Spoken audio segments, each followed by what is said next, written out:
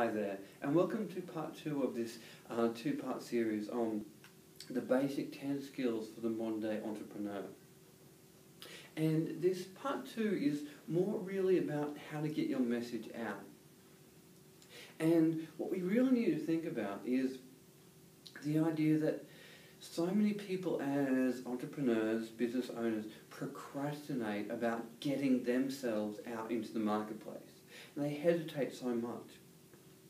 But once you've gone through the first 5 steps, and you know who you are, you know what your content is, and you know who your customers are, the next step, number 6, is simply taking the action and getting your content out into the marketplace and doing it instantly and not hesitating. Because so many people wait till it's just right. But if you're waiting till it's just right, it's never going to be right, and it's never going to be out there, and you're never going to be able to capitalize on the knowledge that you have. So number 6 is get your content out as fast as you can, whether it's through an ebook or through YouTube videos or through any way that you want to contact your market. Number 7 is have the skills, learn the skills, and do the skills to get your market hungry for what you have. And normally that's done through email copy, normally it's done through newsletters, but any way that you can talk to your list, your market, and get them hungry, they've got to have it. The skill to be able to get your market hungry is number 7.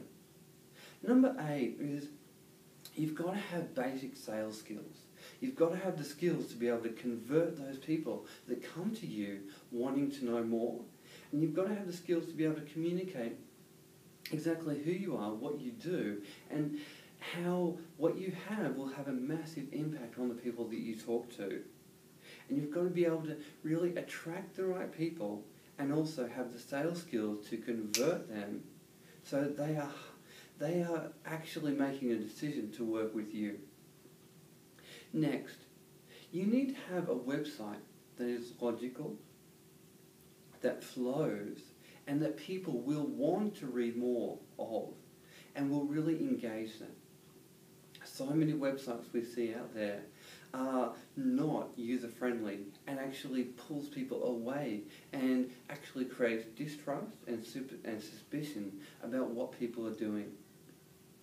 So I encourage you to have another look at your website and take a fresh eyes on it and have a look at it and see, does it really create a clear funnel for your people and the people that are coming to you so they can know really what's their experience going to be like with you.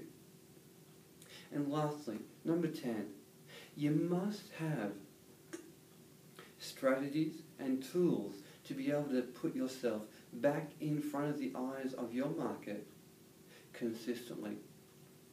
So that once you have raised your perceived value, that people are constantly exposed to you and what you have to offer. So many times we get ready for success and we do our things, but in the marketplace right now, so many people become a 3-month or a 6-month or a 1-year success, but their success doesn't continue on for the longer term.